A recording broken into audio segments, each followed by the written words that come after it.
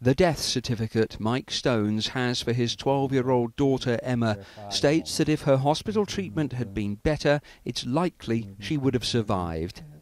Emma, who had cerebral palsy, died from blood poisoning caused by an infection. Staff at Tameside General Hospital failed to adequately check and monitor her condition as she deteriorated. You're playing Russian roulette with people's lives. Absolutely destroyed me. Destroyed the family. It's just a life sentence.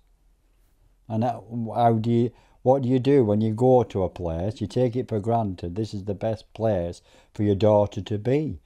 Tameside General Hospital apologised for what it called errors of judgment in Emma's treatment. Today it became one of the hospitals placed into special measures.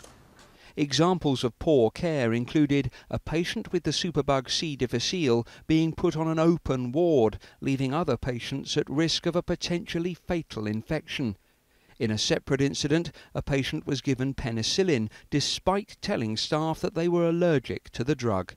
And during an unannounced visit to the hospital, a trainee with just 2 years' experience was the most senior surgical doctor on duty. From the newly installed chief executive here, words of reassurance for families like Emma's.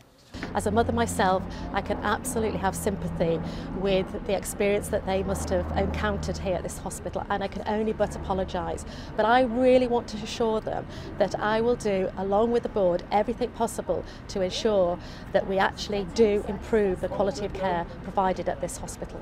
For Mike, improvements can't come a day too soon. We knew that Emma was a victim of absolutely really terrible treatment, and if something's done to address it for benefit of future patients, then that's the only comfort we can have. Emma's family say stories like hers must be a turning point for the whole NHS. Peter Lane, 5 News.